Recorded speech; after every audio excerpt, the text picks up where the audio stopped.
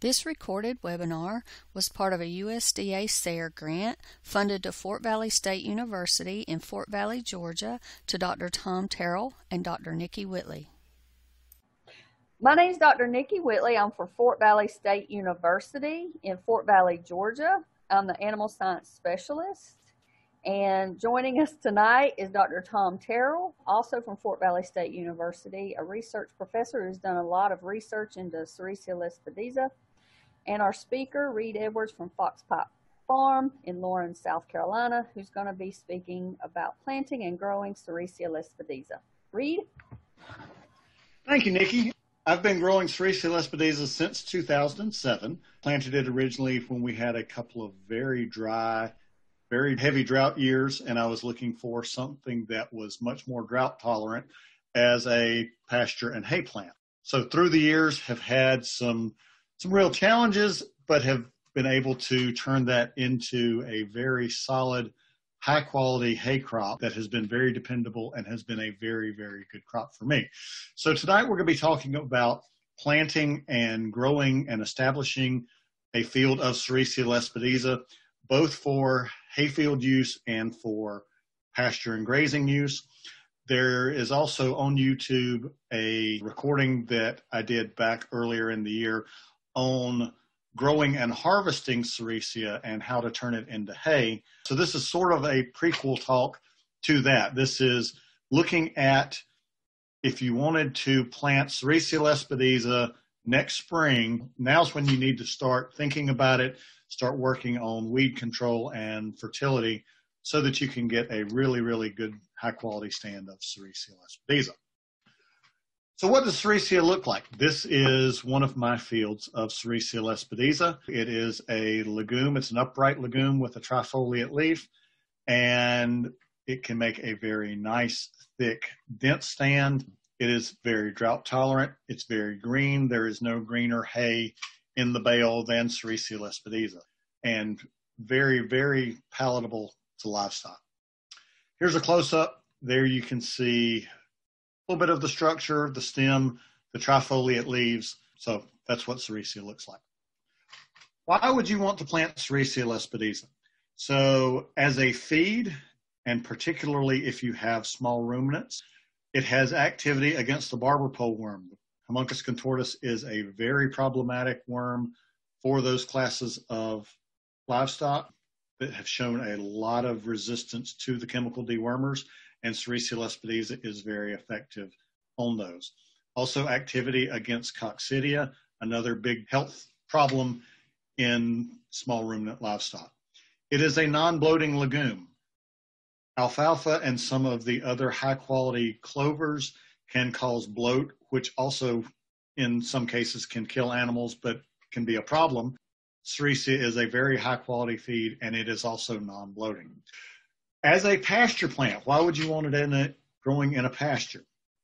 It grows well in marginal and poor soils. We have a lot of those in the southeast, overfarmed cotton ground that has not been fertilized well over the years. It is tolerant of low pH. Most other legumes and high-quality forages are not tolerant of low pH, so Sericea is pretty noteworthy in that case. It is very resistant to insects. If you've ever had armyworms march through your farm in the late summer or treated a alfalfa field multiple times during a growing season for different insect pests, I've been growing Sericea since 2007, and I have never used an insecticide on it. So very, very resistant to insects. It is very drought tolerant. It is the most drought tolerant forage crop that I have ever dealt with. Alfalfa is another crop that is very drought tolerant, handles drought well, but Sericea is significantly tougher, significantly more drought tolerant than alfalfa. And then from the pasture standpoint, it is actively growing during the peak activity of Homuncus contortus and coccidia. Those outbreaks are more prevalent during the warm time of the year. So if you wanted it as a pasture, as a grazing plant, they're growing when you need the help for your animals. So just a few of the really good qualities why you might want to plant Sericea Lespedeza. So what we will go over in this particular emphasis on planting and then on growing in that stand after you have planted it. So qualities of Sericea Lespedeza, the benefits of it is very drought tolerant, pest resistant, grows well despite low pH, tolerates low to moderate fertility, and it's a legume, so it fixes its own nitrogen. You're not going to have to be going to the fertilizer store buying a lot of nitrogen fertilizer. You won't need any. So some of the challenges in planting it and getting a field. It is slow to establish. Basically, you won't be cutting it the first year in most cases. It is a very, very small seed, 325,000 seeds to the pound. It's about half the size of alfalfa seed. Needs to be planted at a 1/4 inch or less. So very, very shallow, but it does need to be in the ground. The seed need to be inoculated. AU grazer seed, and I believe the other varieties as well, do not come pre-inoculated. They do not come coated the way that most alfalfa varieties, clover varieties do. There's a benefit there. You do get 100% seed for the money that you're spending, but you do need to add the rhizobial bacteria inoculant to that so that it will then grab the nitrogen out of the air on its own.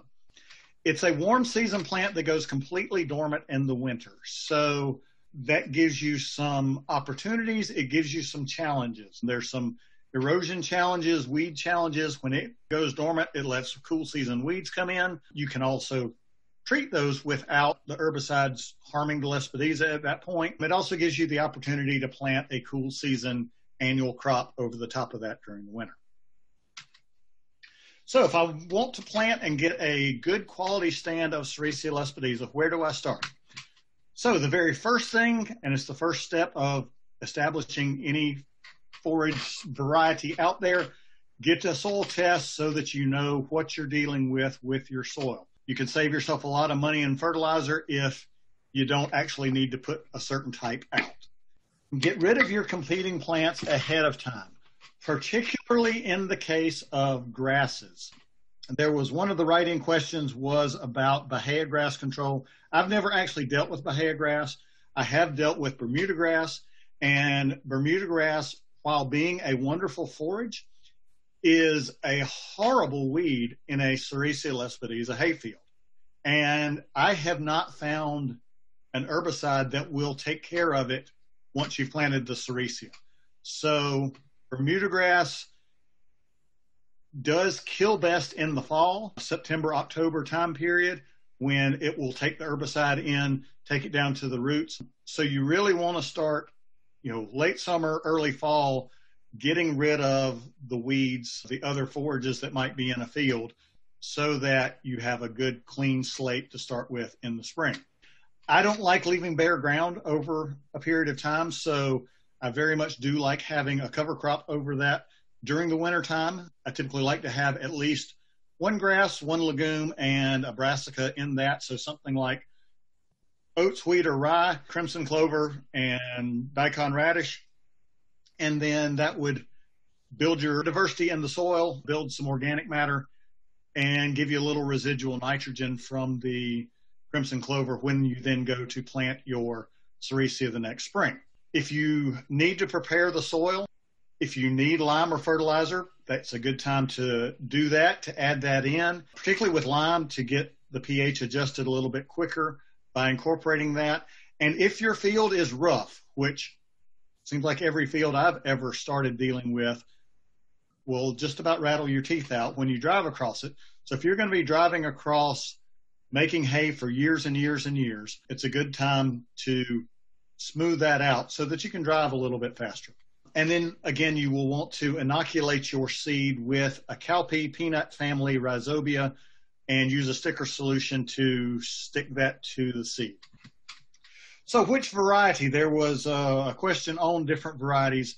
AU Grazer, most of the improved Sericea Lespedeza varieties were developed at Auburn and come out of their breeding program. AU Grazer is the most recent of those. The Grazer name, it was developed to tolerate grazing, to stand up to the pulling, the trampling that happens when you graze livestock over it. Historically, Sericea did not do that very well. So AU Grazer is also very fine stemmed, which gives it very good qualities as a hay crop. It's also where most of the research has been done for the coccidia, barber pole worm, and some of the other things that are going on research-wise right now as well. The other possibilities out there, Sericea and Interstate, they weren't developed from the grazing side of things, so I would lean towards them more so for a hayfield than for a pasture. But they also do not have the bank of research showing the health benefits behind them. Do they or do they not do that? Don't know. Chances are they do, but there's just not the research behind there. So AU Grazer gets a pretty strong nod there. So for how you go into planting it, for either hay or grazing use, Sericea Lespedeza is a feeble seedling that is slow to establish, so you want to plant it as a pure stand. It needs every advantage you can possibly give it during establishment. For hay usage, as a hayfield plant, Sericea Lespedeza dries much faster than any other hay crop I know about. And one of the rules for doing mixtures in the hayfield, the two or more plants need to grow at the same rate and be ready to cut at the same time. And then they need to dry at the same rate and be ready to go into the bale at the same time. The second part of that is the problem with mixing Sericea with anything else is it'll be dry and ready to be baled, and the grass that you have in there with it is not. I would love to have a grass to mix in with it, but have not found one that's anywhere close to being compatible yet. For pasture use, I would still plant it as a pure stand for getting it established, and then I would add other desired species.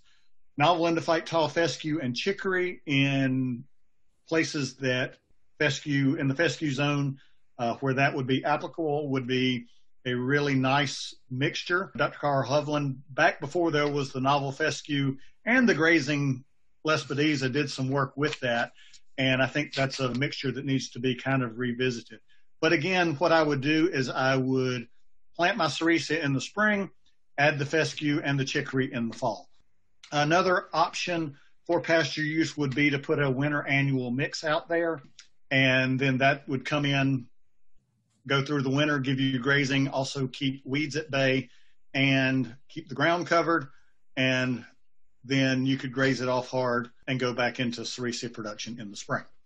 So inoculating your seed. AU Grazer does not come coated with a rhizobial inoculant or any other kind of coating on it. Now, a lot of your alfalfa and clover seeds, small seeds like that are similar in size to Sericea, will have a 50% coating on them. So that's an advantage here that you got 50% more seed in the bag, and it is a fairly pricey seed. So that's nice to have more seed there. But you do have to do the coating or the addition of the inoculant yourself. So peanut cowpea family of inoculant that usually comes in basically a quart-sized jar. It's usually a black peat-based powder, and it has an active bacterial culture in it. So you want to keep that cool. Don't want to put it on the dash of the car. You want to get it inside the house, preferably in the refrigerator until you're ready to use that. Moisten the seed. I'll usually divide a bag of seed up between 2 or 3 mineral tubs and moisten that with a sticker solution. I use 1 cup of sugar to 4 cups of water. I boil the water beforehand in the kitchen and let it cool off.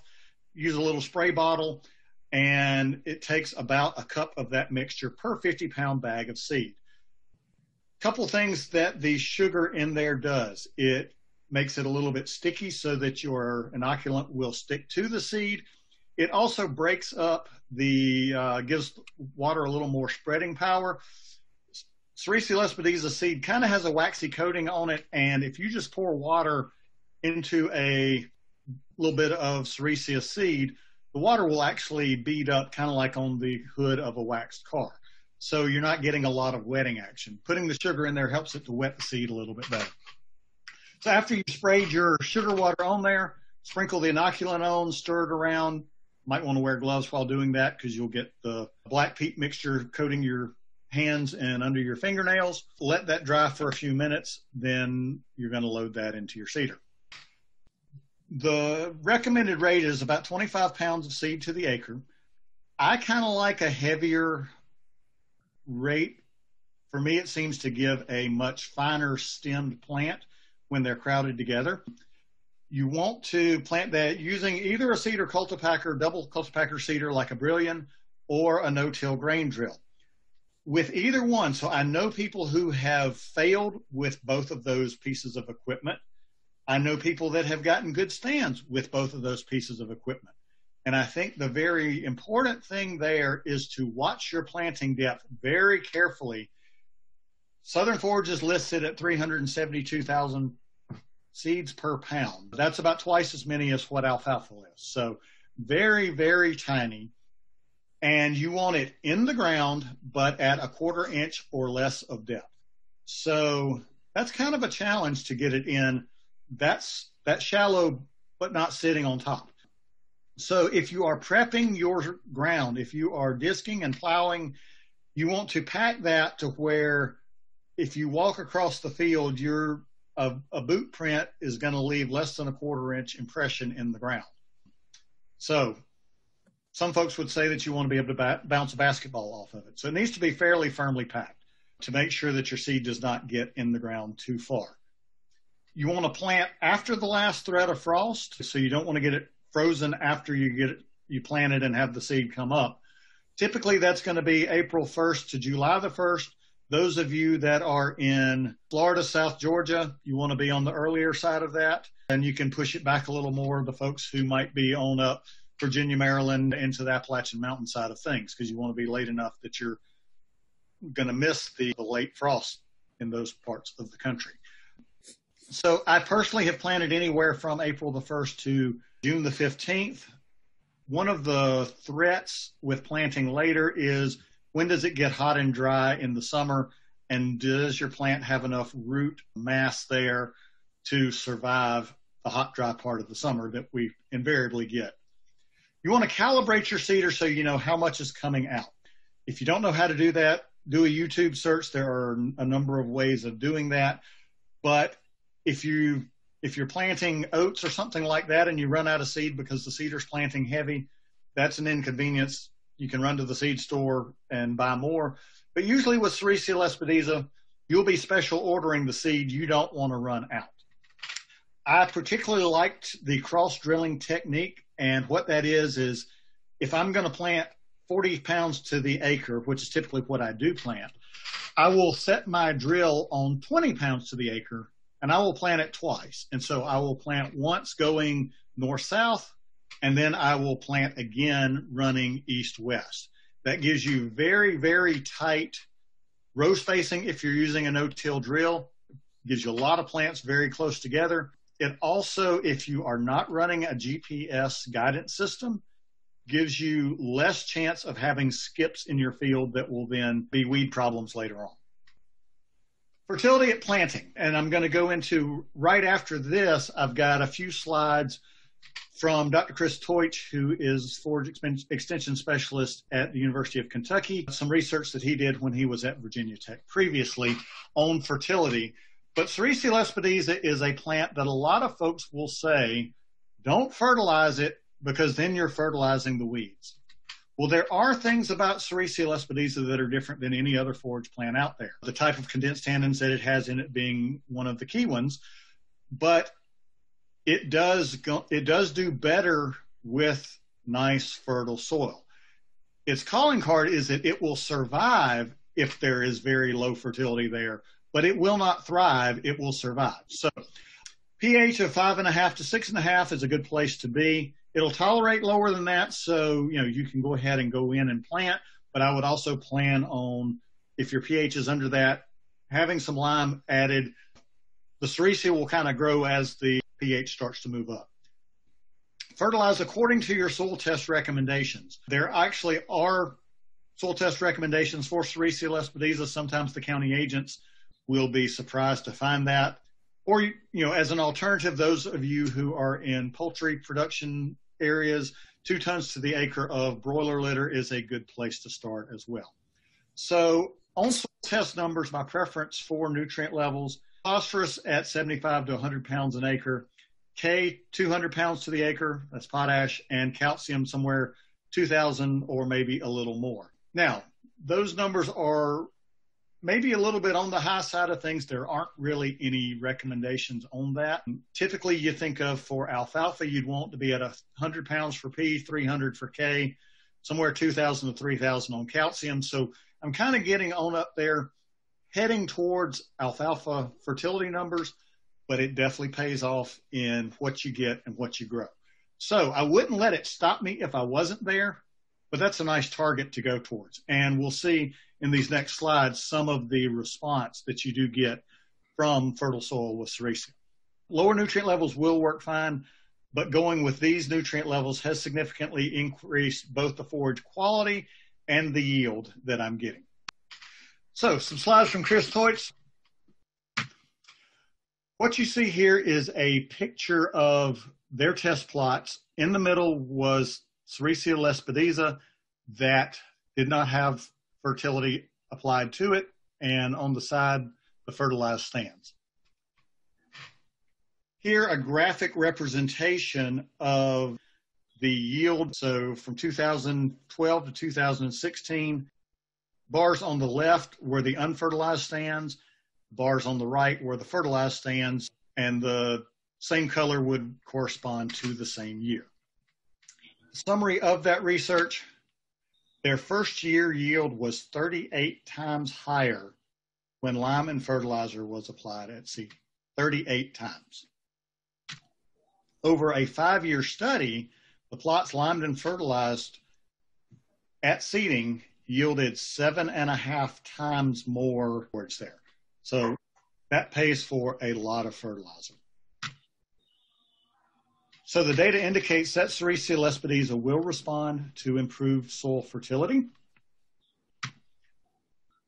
More work needs to be done to refine the soil test data on that and the recommendations. So there's not really any recommendations coming off of that, but that it does definitely respond to the fertility.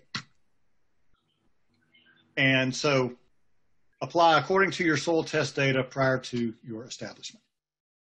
So then once you have planted, then where do you go?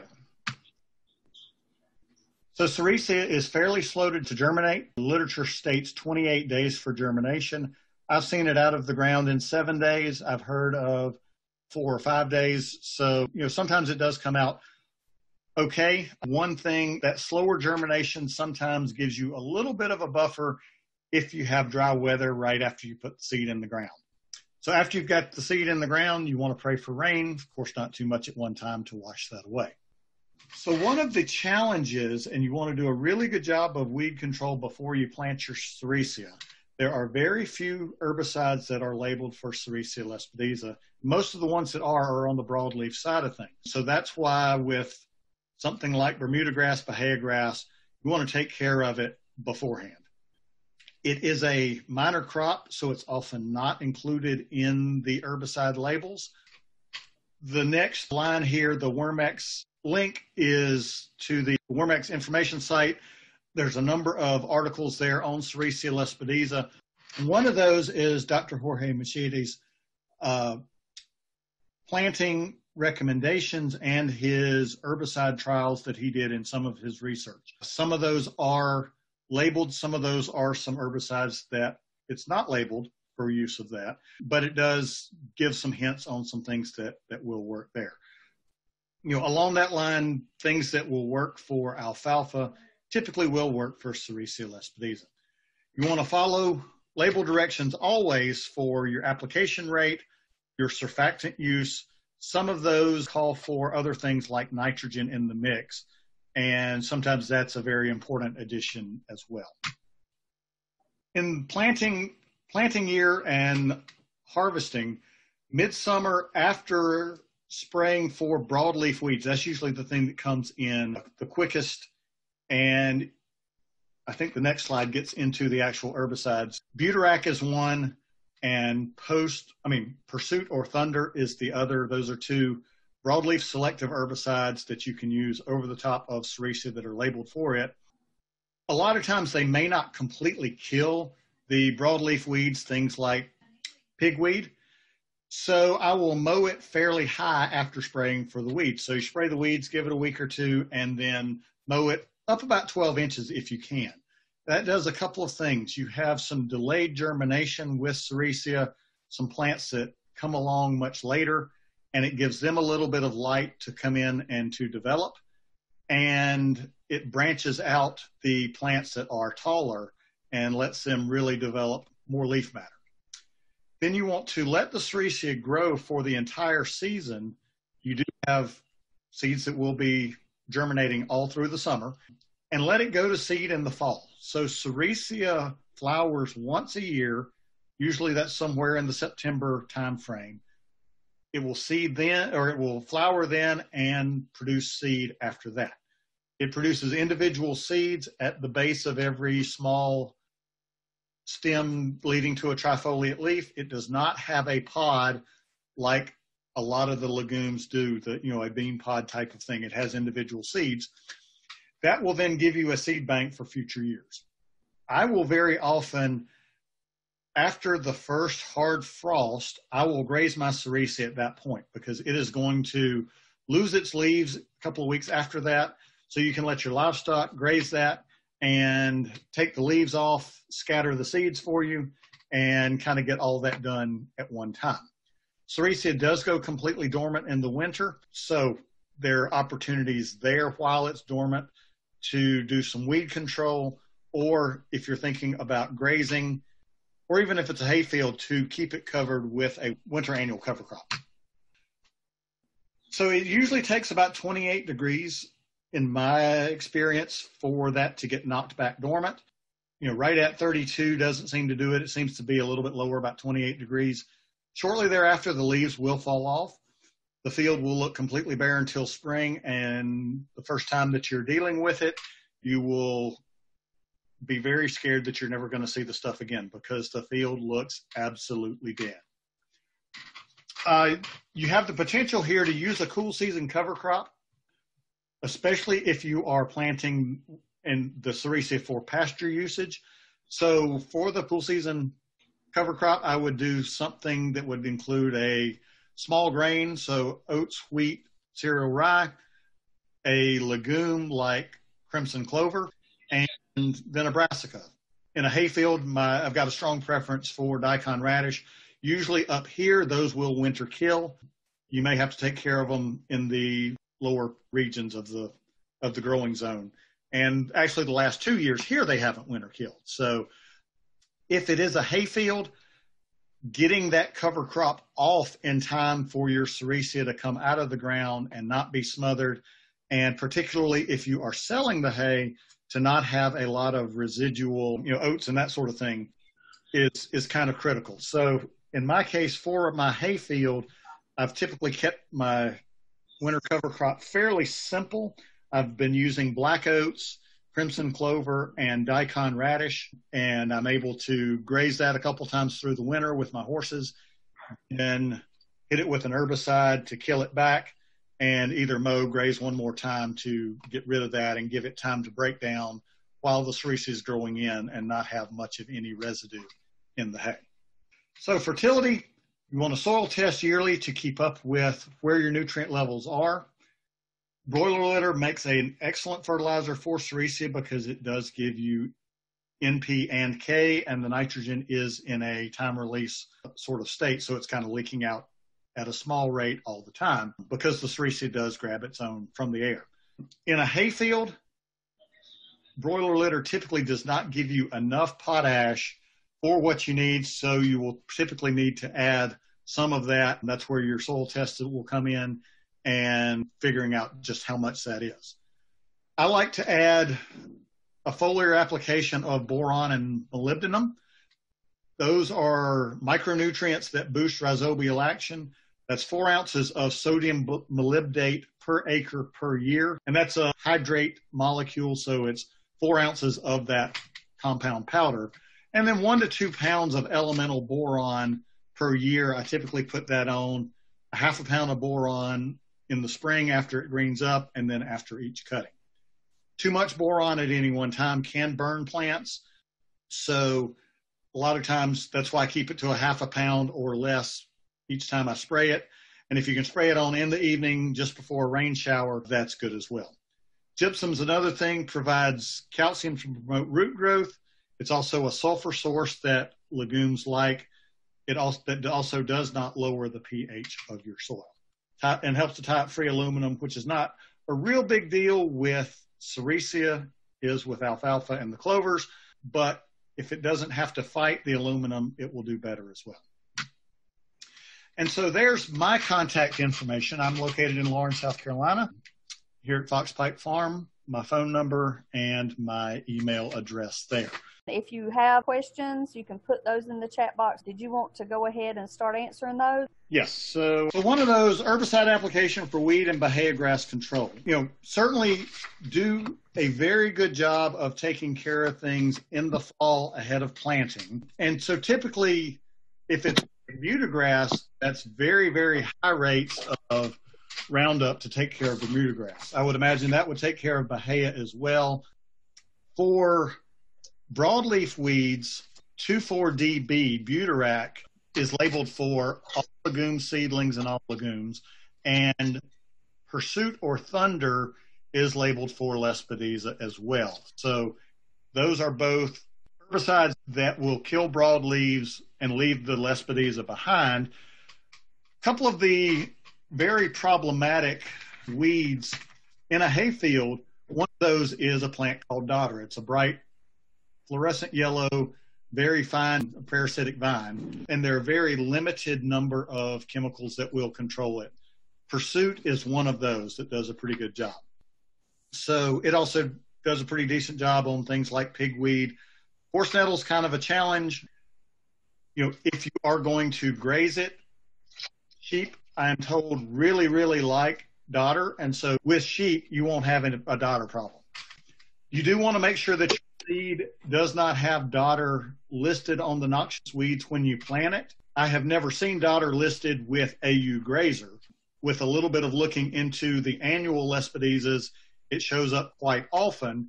So dodder seems to be the bane of the Lespedeza grower. It's the challenge that's always there, whether that's annual or the Sericea type. But every field I have ever planted has had dodder in it. That's definitely a challenge. One of the things in the wintertime you can, and it's a technique that folks will do over Bermuda grass in the winter. When Bermuda grass is dormant, you can spray Roundup over it. And you can do the same thing there with Sericea.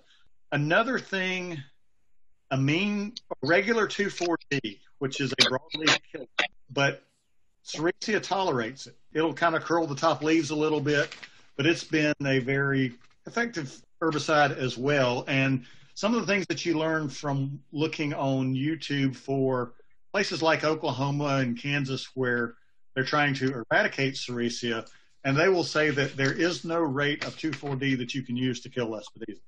You will knock it back some, and so it is a challenge because a lot of the stuff is not labeled out there that could or would be effective. Have you ever considered burning?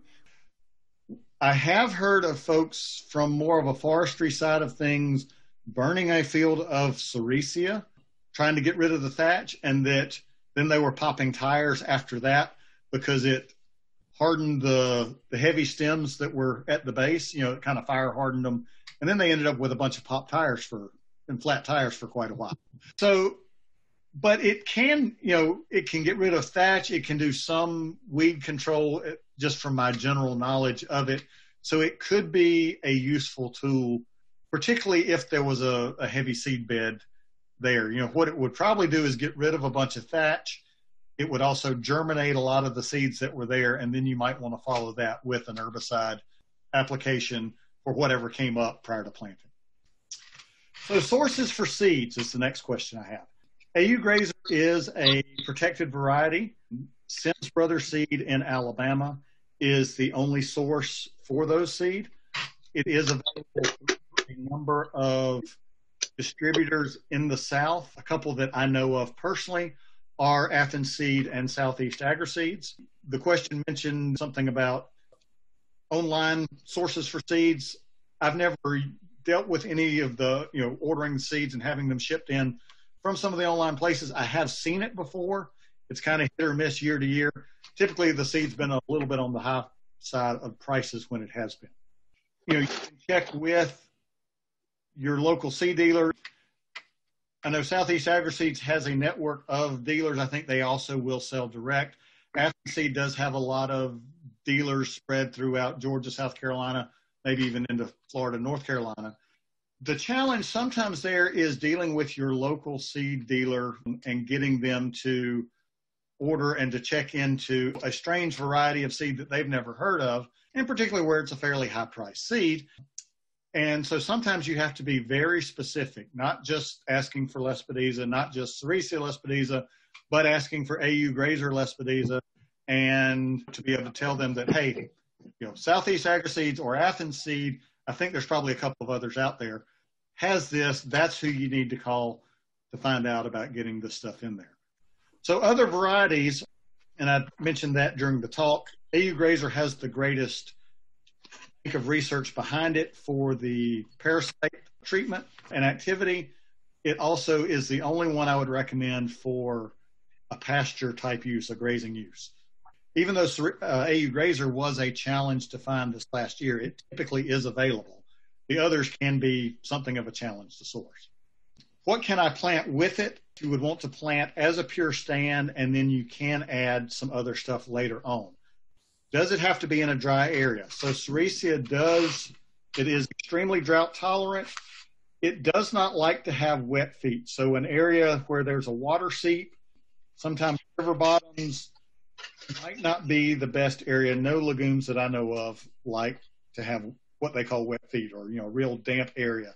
I've got one area where in wet times, water will kind of seep out of. It's in one of my Sericea hay fields, and it's one of the thinnest spots that I have. Can it be planted with chicory? Chicory would be a good companion plant for a grazing situation, a pasture. You would want to get your Lespedeza established and then plant the chicory the following fall. If they have a heavy chicory stand already, is there any way they could overseed? I would almost imagine you could, because chicory tends to leave some space between it. So I would tend to say that probably would be something that would be worth looking into.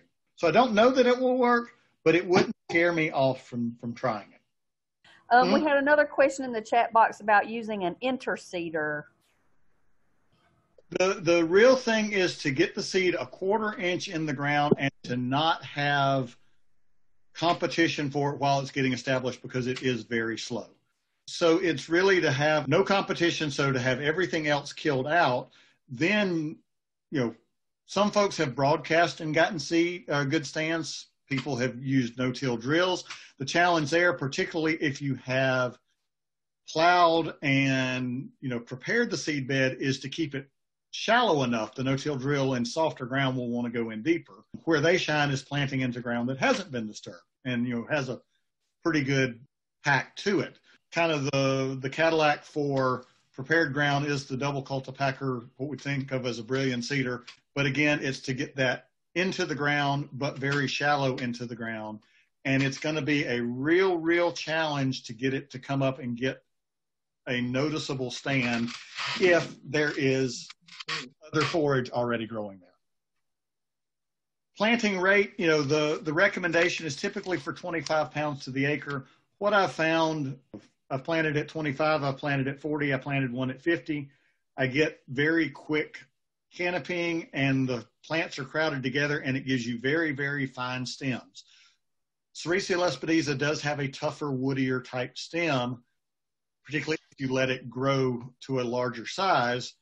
So one of the benefits is that even though that stem is a little bit tougher, you keep it really small. Could you address whether or not you think it'd be worthwhile to have any type of irrigation during establishment? I think it would. If it's available, that would let you keep the water to it during a dry time, both during establishment and, even during production, particularly if you were later on the planting side of things. So I see a question for shading.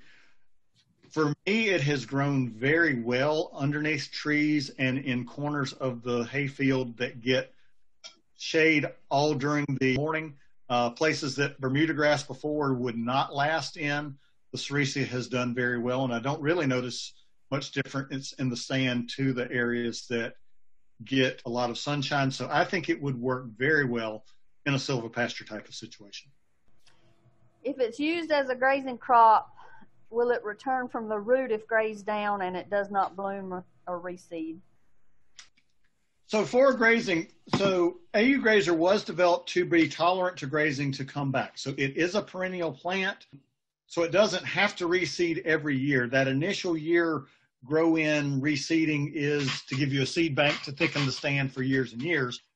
But in years after that, you don't have to let it go to seed every year. You don't want to graze it down to the ground continually because that's not going to be good for it. So the way I think about it, I typically get 3 hay cuttings a year off of it. I'm usually letting it grow up to about 24 inches when I cut, and I'm cutting it at about 4 or 5 inches. Probably what I would do if I was grazing, and I would think I would probably get 4 to 5 passes of grazing across it during the year, is I would probably start grazing at about 16 and take it down to about 7 or 8. So leave a higher residual. That'll give you quicker grow back, but also give you more passes across it while you've got it growing. So you definitely want to leave leaves on the plant. It'll grow back a lot quicker. If you take all the leaves off the plant, it has to come back from the crown, from the base of the plant, and that takes a lot longer. But if you leave some leaves on there, it'll come back much, much quicker. Protein levels? Protein levels are typically 15 to 20%, so in the upper teens. So lower protein levels than what you would typically think of for alfalfa, which is above 20. I don't know that I've really got any feedback for what it does on production on the dairy side of that, but the dairy customers keep coming back. So I have not heard of any negatives from them adding Sericea to the hay mix that dairy goats are getting. No comments that, oh yeah, well, we dropped off this much or that sort of thing. So, yeah, and I posted, but there's some research at Fort Valley with dairy goats, and we saw some improved fatty acid profiles. So some of the good fatty acids were improved in dairy goat milk. And there was a cost of square bales relative to other hay. So it's the highest price hay that I make. So everything that I do is legume-based. I do alfalfa grass mixes, and then I do Sericea Lespedeza. At the moment, my alfalfa mixes are priced at $12 a bale. Sericea is at $15. So it can be a very profitable crop to produce there. Can you talk about your yield per year? So most of the time, of course, rain plays into that. I typically would say I'm at 4 to 4.5 tons a year on any given field.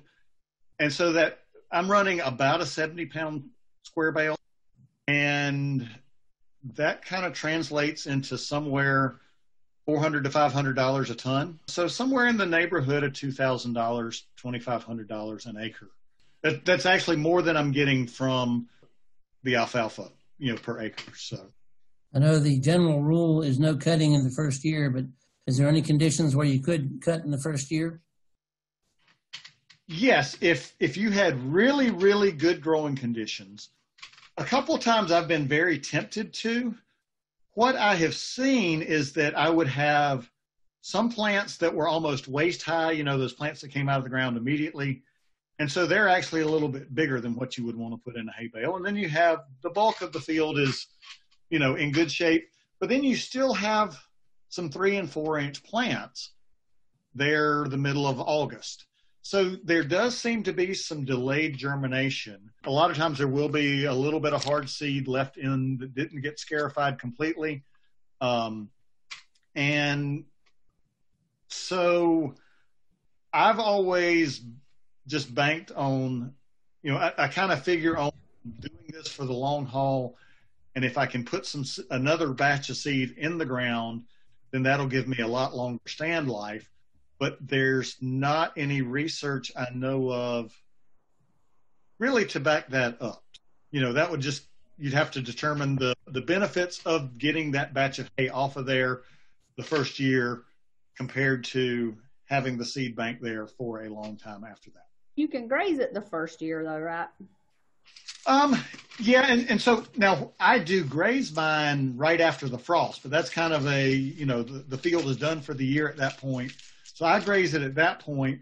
And a lot of times what I'll do after a midsummer buterac or broadleaf weed treatment, I will mow it up high at, say, 8, 10, 12 inches to give those small seeds a little bit of sunlight, take the tops off of the weeds that were damaged by the herbicide. And it helps the bigger plants to branch out too, because you've left leaves down below and they start to branch off from where you cut. So with discretion, yes, you could do that.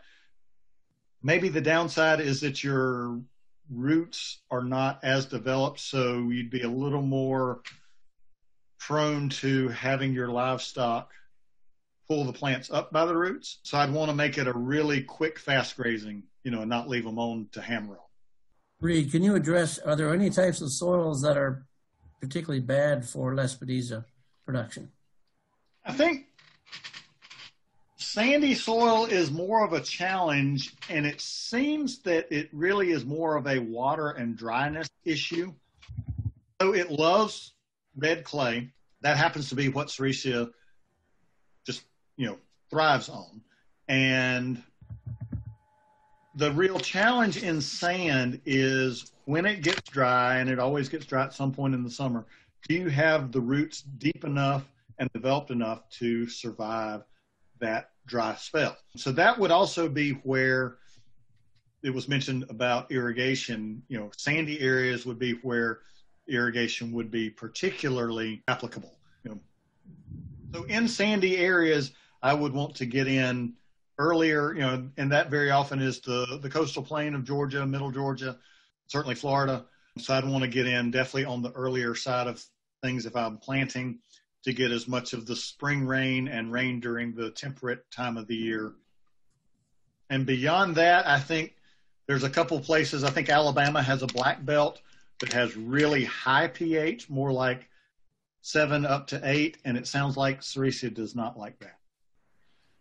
There was a question, I think, right down at the end about the pellets. As far as I know, Sims Brothers is producing all of those, and so that would be all AU Grazer that they're using for the pellets. Those are all coming from them, and some of them, they are providing them to resellers, relabelers, and then they end up coming with a different label on them. And I don't know of any other producers other than that. Faithway Feeds was one of the ones that I had seen one of their labels on it, but that was some stuff that Sims Brothers sold the pellets to them, and then it was labeled in their bags.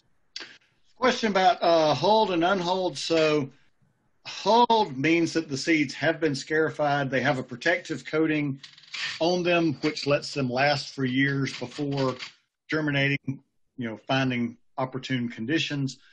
So basically it's kind of like they sand down the outside coating of the seed. Now the term is almost a little bit backwards from what it would seem. Hulled means that the hull has been taken off, not that there is a hull on the seed. Unhulled is the ones that have not been scarified. And so unhulled seeds would be the seeds basically as they come from the plant, and they will give you typically erratic germination, a lot of delayed germination. And so that's kind of what we're doing when we let the Sericea grow the first year, go to seed, and drop its seed on the ground. You're scattering a bunch of unhulled seed on the ground that then can come up as it wants to for years and years. Typically, if you're going to go to the expense of prepping the ground, you want to get your crop in and a stand up to fight weeds, because, the best weed control is to have a very, very good stand of your forage in the field so that there's no room for a weed. So you want the plants to come up just as quick as they possibly can. So that's the reasoning behind the scarified or hulled seeds. I've never seen AU Grazer sold as anything other than scarified seed. Some different varieties there might be that are unhulled ones out there. I would have a fairly strong preference for the scarified seed myself. Some folks have talked about, broadcasting and frost seeding with the unscarified seed. That might be a place for that. I don't have any experience with that, so I'm hesitant to jump in too much with it, but that would be one place that might work. One other question about inoculation: the seed will still germinate, and the rhizobia, the bacteria that it uses, is fairly common in southern soils. So it may be okay, but when you're talking about a $250 bag of seed and a $10 bag of inoculant, it's really, really good insurance to make sure that it does gather all of its nitrogen from the air. So, it may be okay, but it doesn't cost very much to add the inoculant. All right, good deal. The last slides are question and answers that Dr. Terrell and I worked on together and provided in the chat box during the webinar. If you want more information, you can contact one of us, or you can see the video or website links within this video.